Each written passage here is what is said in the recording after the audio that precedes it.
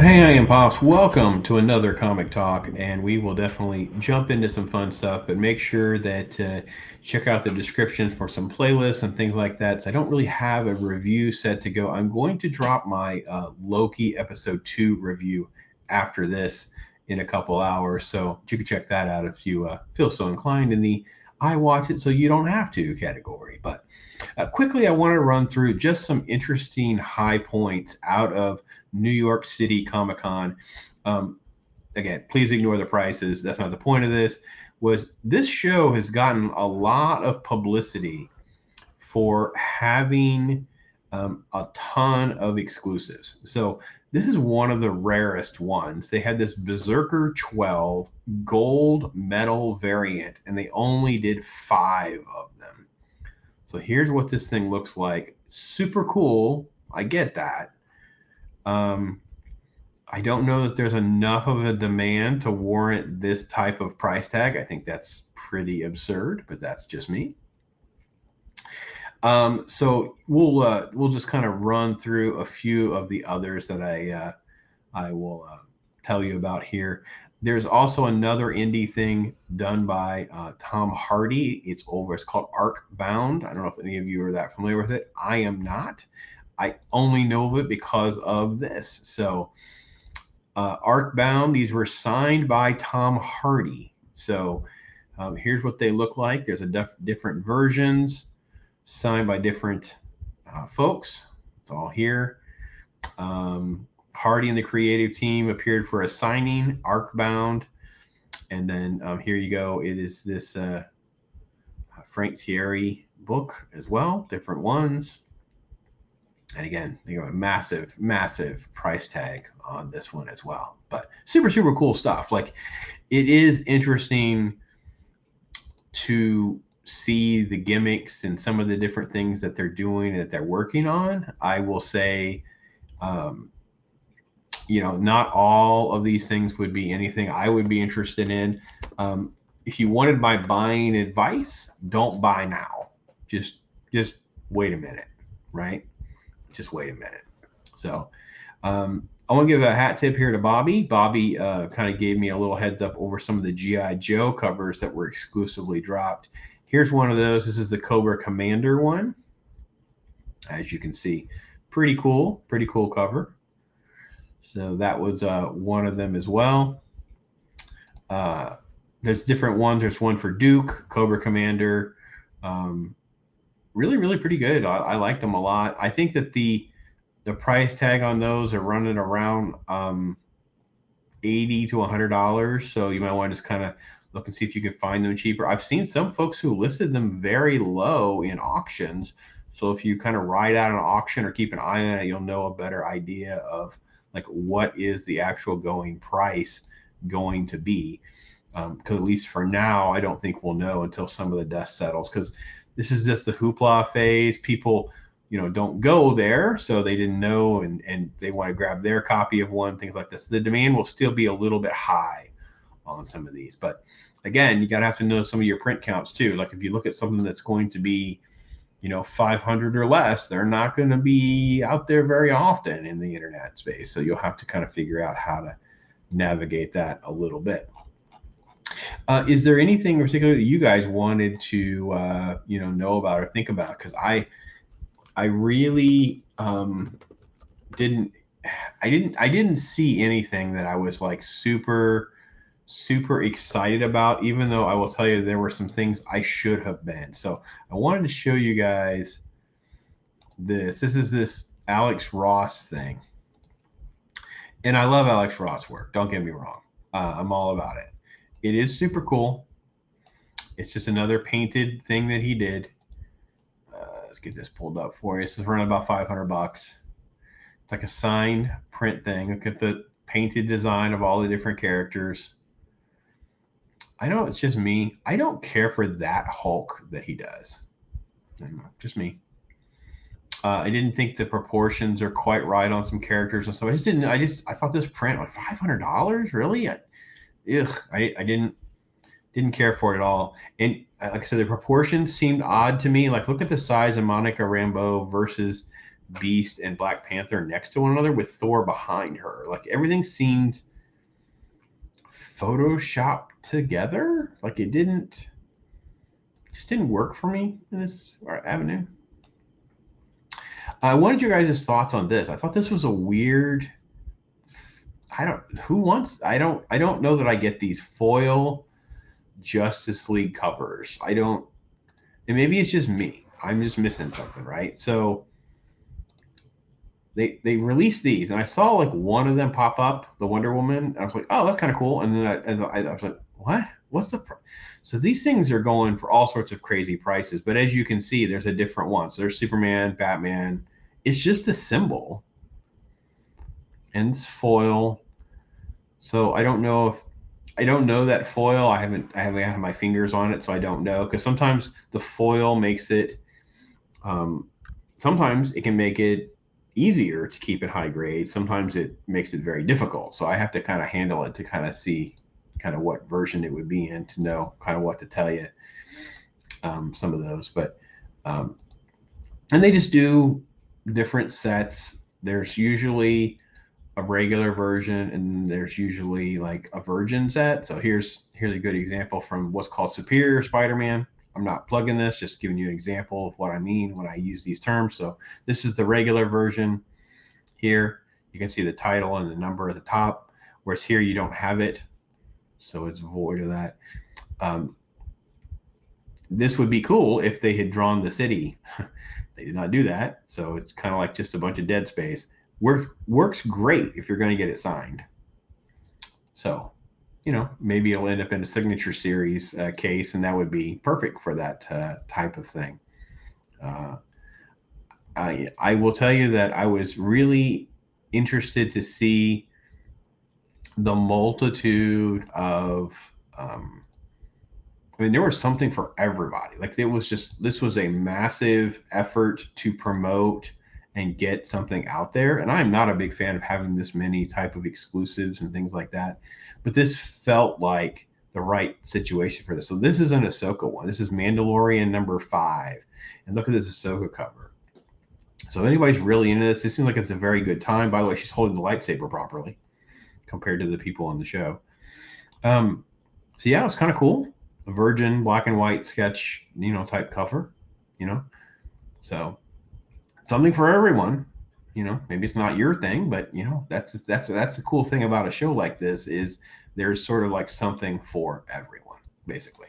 So let me do one last check, because I can't not check Spawn, because I know Todd was there. Todd's there signing. How I know.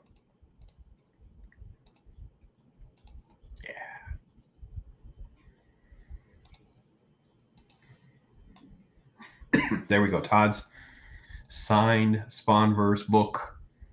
He had these samplers. Oh, it's so cool.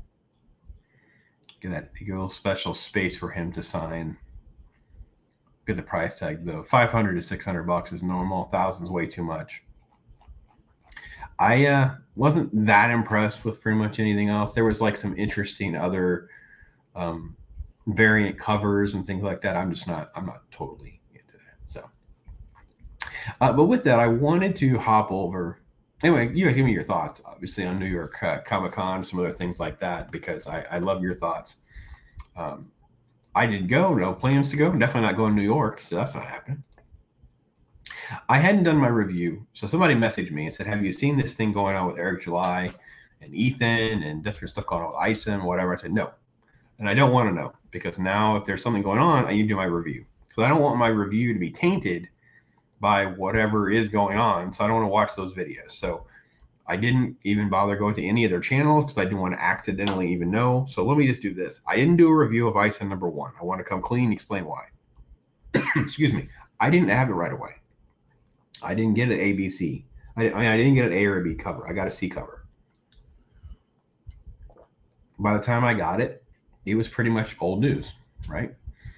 I'm just going to be honest, and I don't want to hurt anybody's feelings. I don't want anybody to detract, because I'm a huge Eric July fan. He's a large part why I enjoy doing this. He and I agree on a lot of politics as well.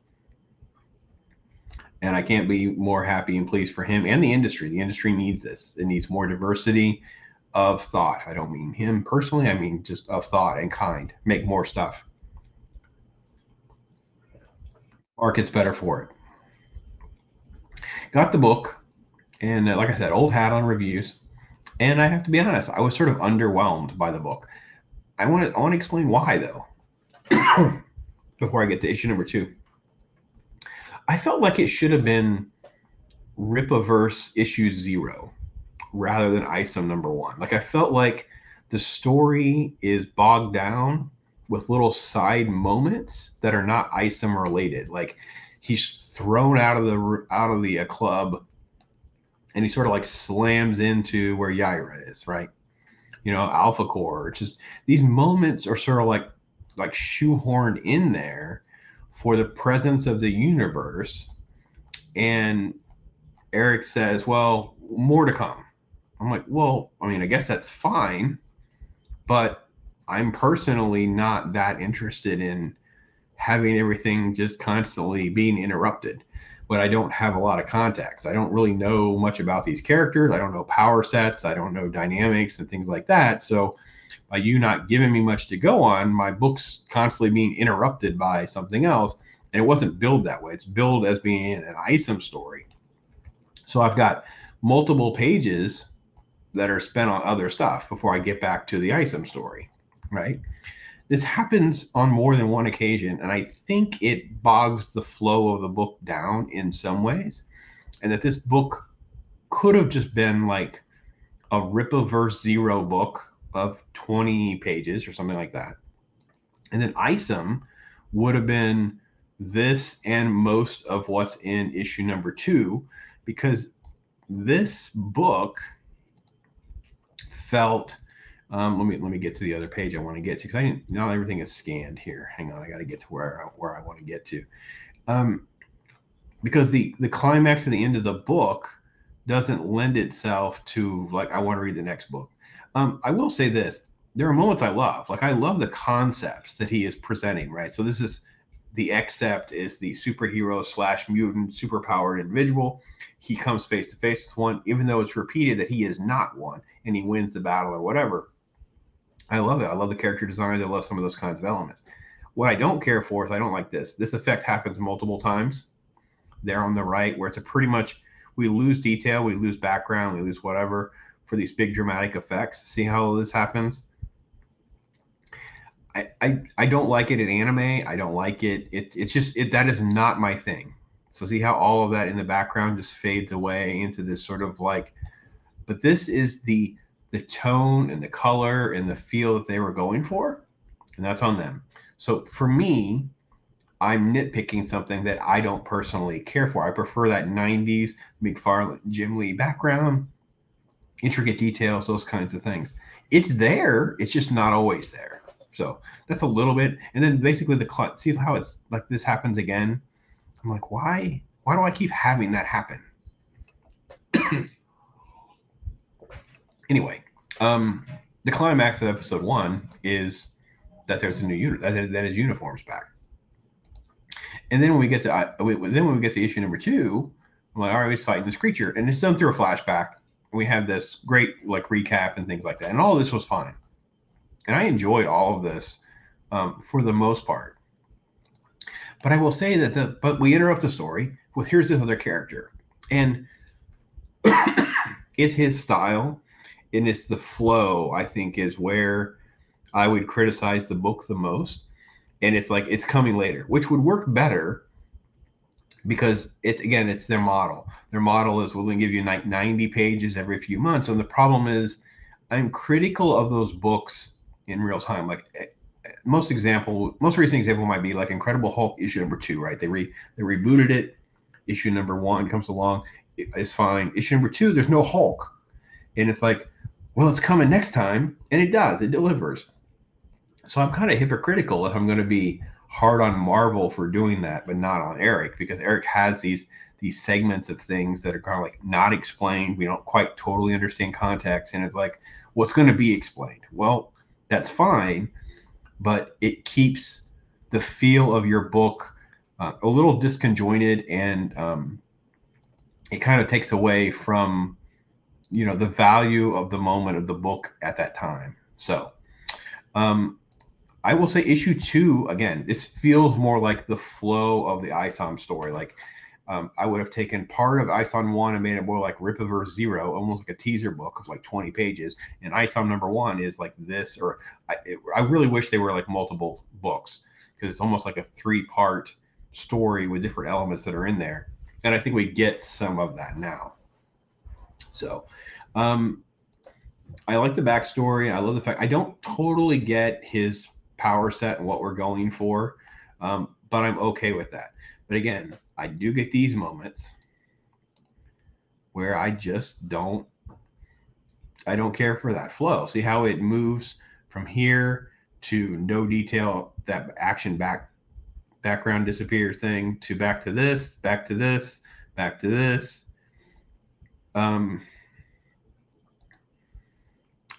The powerful moment was derailed for me to some degree because of the way the art style changes, and that's what they're going for.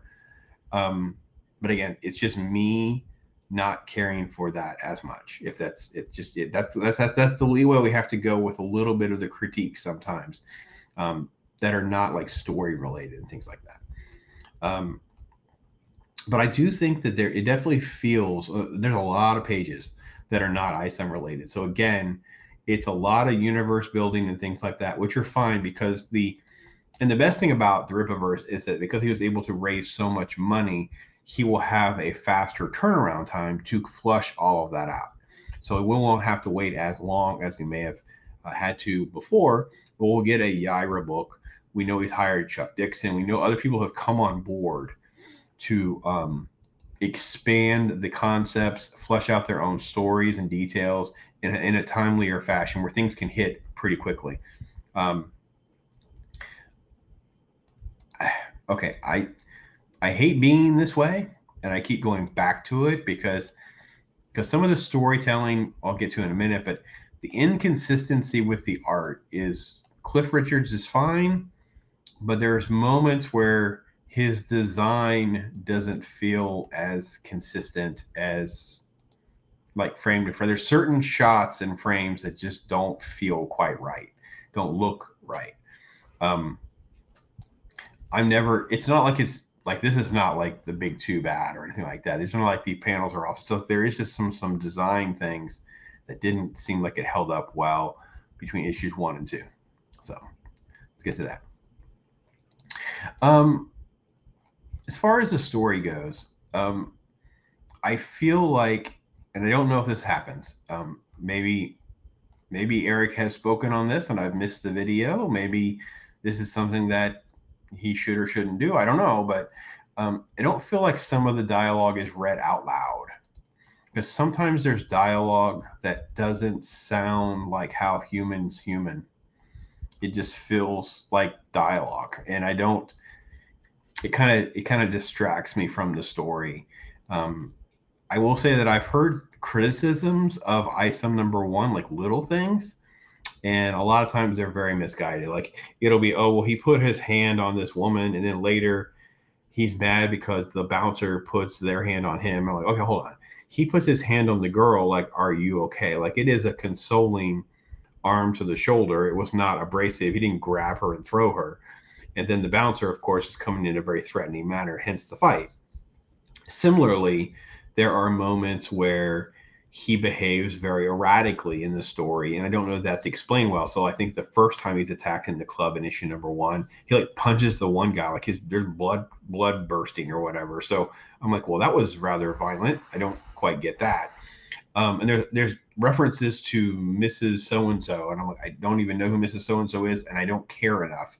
So some of those criticisms, I mean, I think some things can hit the mark, some things don't. I don't think Eric gets a fair shake from a lot of these people, so it is difficult to know how to take criticisms and things like that. For me personally, I just felt a lot. It sure is a slow moving process for like 90 pages. When you think about like, I know I did last year, I did what, Batman, Graphic novels, we've done a couple of those. Black Mirror, for instance, was definitely one of them. Reign of Terror, I think we did. We think I did Reign of Terror, or did I blew the one with Blood Rain? Is it Blood Rain that we did? I think we did Blood Rain. I know there's the trilogy. Oh, Red Rain. We did Red Rain.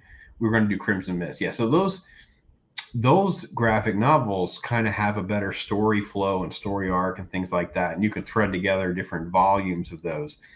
Isom doesn't do that. Isom kind of wants it both ways. He's telling a very long, detailed, lots of setups, but not always a payoff. There's lots of things happening, but you don't always have context. That is relying on a lot of my patience and faith that I have that he will deliver. Even with 2 issues, I'm still not 100% in on he is going to deliver. The first issue felt more like a realistic street fight drama type adventure type thing, almost like a Agents of S.H.I.E.L.D. meets Daredevil with like a Luke Cage main character, things like that. Issue number 2 comes along and it's completely different with almost like a lot of mythology and fantasy characters, right? Bloodruth comes in and you're like, what has happened? There's like a dragon and there's all sorts of crazy stuff going on. So I feel like I don't totally even understand the universe that I'm in. Let me give you just a couple of panels here. Because I don't dislike it. Again, it's consistency, right? We get I don't care for that panel, but I get this stuff and I'm like, well, what am I enjoying or not? What kind of world am I in? Because in one minute I'm dealing with like bouncers and hand-to-hand combat with that. Next minute I'm fighting these creatures and swarms or whatever. So, like I'm not opposed, but I don't have a long-rooted history to understand the dynamics of where some of these barriers exist and don't exist. Like, I get the fact that I'm going to have a difference between Daredevil's Hell Kitchen and whatever's going on with Doctor Strange and the mystic arts and the different dimensions. In Isom, I don't totally always get in just 2 issues. It's almost like he wants both. He wants to have both merged together, which is fine, but it's all happening in a way that it felt like there's just a lot more going on. I don't know. It's tricky to put my finger on because, again, we have these massively long books. Isom 2 is much better than Isom 1, but it's also just like a whole bunch of stuff happening. And I don't feel like I understand like Isom a whole lot better. Like what was Isom when he first started versus what is Isom now? I'm not sure I'm giving you a massively insightful response to that, if that makes sense. Yeah, I don't know. So I had not done one of the, anyways, that's my thought on Isom. Before I get any further, let me just, I'll just kind of, punch the clock there and kind of pause because that's kind of where I hadn't done a review. I got issue number 2. I stayed very high level. I don't want to totally spoil it for everybody. I want everybody to understand that part of supporting Eric is you're investing in a business. You're investing, and that is the crowdfunding model. The crowdfunding model is you're supporting it. You're not necessarily doing a dollar for dollar transaction. Like you understand you're overpaying. My thought, maybe I'm the one that's wrong here, but to me, I understand I'm investing in Rippaverse. I'm investing in his company and in him, and I want to see it succeed over the long haul because I love the concept of third-party independent indie creators. He's not the only one. Obviously, I've talked a lot about Graham and Chuck Dixon, Graham Nolan and Chuck Dixon, because they're integral in my life. I still think Aaron Lopresti's Wraith of God is by far the best of the ones I've read to date. I think it's even superior to Billy Tucci's She, which has a long track record of being great. But I think Wraith of God all it did and made me want more. I mean, it was incredible to see Jonah Hex meets Ghost Rider wrapped up so perfectly in a single book, and yet also threading the needle for me to want another book immediately. So I'm investing in them. I'm investing in their companies and their projects and their passions, not just, hey, I want to just dollar for dollar for this book. With Marvel and DC, they've become massive IPs. So if I'm buying a Batman shirt, I'm investing in their IP. If I'm, buying a movie, I've invested in their IP. So it's not a fair apples to apple comparison to talk about things that have been around for, 40, 50, 60, 80 years. So I hate trying to line them up next to one another like they're exactly the same, because they're not. So with that, I wanted one last thing here. Just want to squeeze it. I've not done sort of a retro, old school comic review. I don't know if you guys have enjoyed the Golden Age rewind kind of thing. This just popped up on the app. Oh, I loved it. It's so much fun. This is an old gold key, Boris Karloff Mysteries.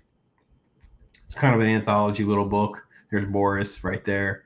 You have different stories from different creators. This is been redone, right? So it's not like it's a vintage thing like I would have wanted, but I enjoyed this experience of just looking at older stuff that's, maybe it's been redesigned, recolored, things like that. I'm such a honk for that type of horror and that type of mystery, things that have Karloff and Lugosi on them and stuff like that. So I don't know if any of you do. I love like EC comics and old horror comics and things like that. These anthology books are always fun because they just bring together so many different things. I always feel like there's things that I like and hate all at the same time, sometimes within minutes or pages of one another. I think that these stories always do such a great job of dealing with elements of human nature. In this case, like vanity, dealing with vanity and the curse that can come with just being obsessed with your physical appearance and things like that. But look how dramatically it changes when we get to the next story. I feel like I'm watching like an episode of like Twilight Zone or Outer Limits, and it's like, okay, now another episode, or maybe Black Mirror, if you want to talk about something like that. Anyway, it's called Boris Karloff's Gold Key. It's kind of like just this retro looking feel, very just different and strange. And I'm not even sure that I'm thrilled with the stories and things that they went with. Here's the Where the House continued. There, look who it is. Yeah, there he is. I just really enjoyed that. I just enjoyed seeing here's the different creators that they brought in. It was just something a little bit different for me, and I found that refreshing. I just found that refreshing. I just had a good time with trying to see something different that I could wrap my head around, maybe feel a little nostalgic, but also maybe feel very, Halloween, the season, that kind of thing too. And I love just everything Boris Karloff. So not exactly a Golden Age rewind, but it's sort of the feel, right? It's a little bit of both. It's just, not like an EC Comics though. Those are classic gold. So anyway, that's my comic talk for today. Hopefully you're having a good time hanging out with me. I know it's not for everyone, but I watch it so you don't have to. My Loki episode 2 will be coming up next. Check that out a little bit. Thanks for watching. Thanks for subscribing and supporting us. We appreciate you so much. Take care, everybody. I am Pops.